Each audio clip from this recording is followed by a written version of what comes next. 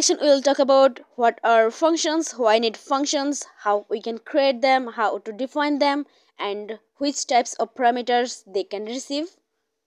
A function is a set of instructions that performs a specific task. Functions are executed by calling them from another part of the code, a class method or other function. Functions can be called as many times you need. For example, you may have a function that causes the computer to beep. You may want the computer to beep both when the user hits the wrong key and when the user has a new email message. You can call the same beep function from the both places. This saves you having to write the logic for doing the beep twice.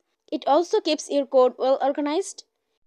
Indeed, breaking up a large piece of code into several small functions can improve readability, ease of maintenance, and ability to identify specific areas that are performance bottlenecks. What does a function look like? Well, you have already seen the main function. It's look like this. The first part is title or function name, whatever we say. Right after that, parentheses that are empty here, but in later we will see that they can also contain parameters. The code between curly braces is the meat of our function, that is the actual code that will be executed when our function is called. Now let's see how to define functions in Dart. Okay, so first I'm gonna define function name. Let's say greet. Functions may have no parameters as in the aforementioned main function. Does the greet function may need any information to determine how it works? Perhaps it doesn't. Actually, the greet function may need to know how it should greet someone. In that case, we should need to provide it with that information. The information would be provided via a function parameter. So I'm going to define a argument or parameter, whatever we say. Let's say title. Please remember here, we have to specify its data type. Let's say string. When the greet function is later called with a certain title, it will then be its job to greet people for the title. Now in between curly braces, let's add a print statement. Let's type double quotes, welcome to $sign to insert title variable. Right after that, course. Now we wanna execute this function from our main program, so for that we only need to call the greet function here like this. As you can clearly see, the function required a parameter, so it would be passing the string literal Dart to greet function to fill in the parameter title. Now if we run this program, we should see welcome to Dart course. There we go, we get the same text here. Functions need not to be limited to 0 or 1 parameter. They can contain any number of parameters. May need to tell viewers which version of Dart course is it. So we can do like this. Data type double and argument name or parameter version, and every parameter would be separated by a comma. Now I'm gonna insert this variable in print statement. So $sign version. As you can clearly see, 2 positional arguments expected. The function required one more position for double value. So I'm gonna set it to 2.13.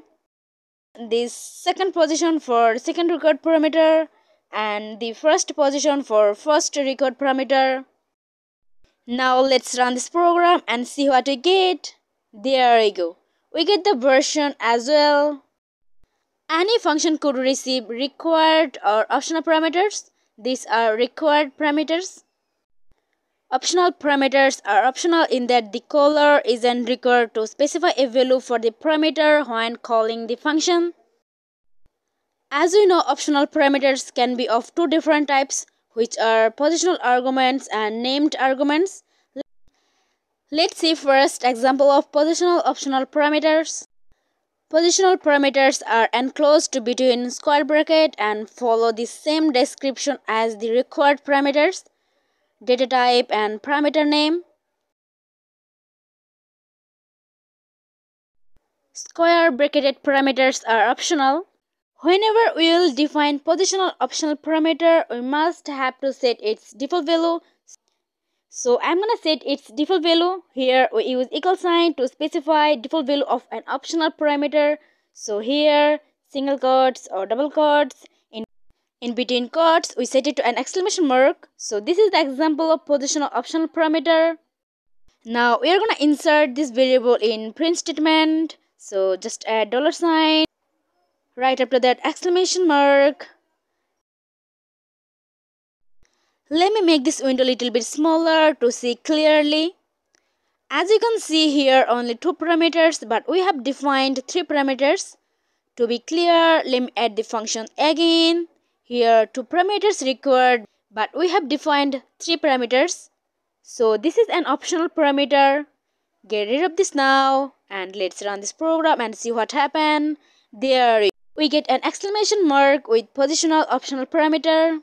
Now it's time to see example of named optional parameter. They really are very useful because you don't need to call the function in the same way as with positional optional parameters. And this kind of parameter improves the documentation of the function. When a function has a long list of parameters, it's hard to remember the position and meaning of these parameters, so it's better to use named optional parameter. Named optional parameters are wrapped by curly brace and same as record parameter. Data type, parameter name. It's also required to set its default value, but here we will not use equal sign. Here we will use colon. Please remember here we will use equal sign for positional optional parameters and we will use colon for named optional parameters. So we set it to double quotes and exclamation mark. So this way you can define a named optional parameter.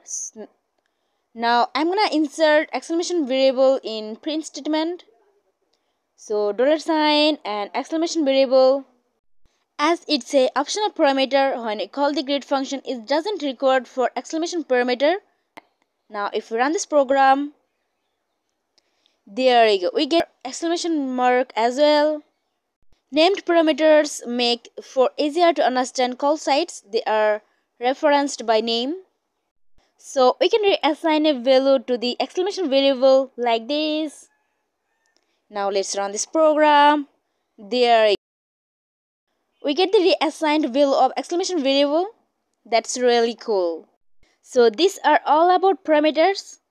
But here is one thing, although the code is perfectly fine, but it is recommended to follow the Dart documentation.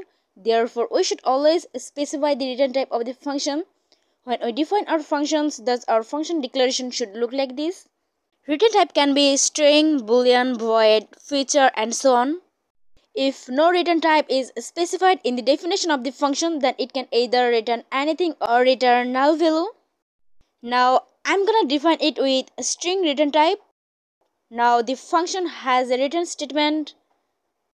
Not only can functions receive information by way of parameter, they can also return information to their caller by way of a return value.